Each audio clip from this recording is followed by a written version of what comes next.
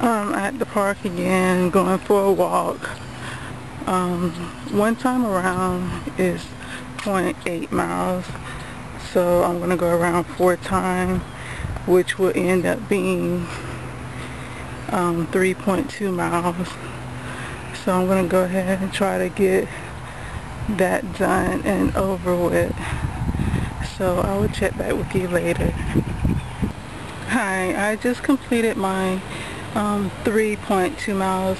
It took me an hour and 10 minutes just to complete that, which is a long time.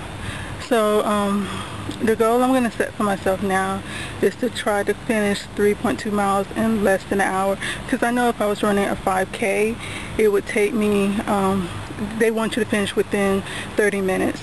So I'm trying to get my time down a lot more than it currently is now. Well, thank you. Bye. Talk to you later.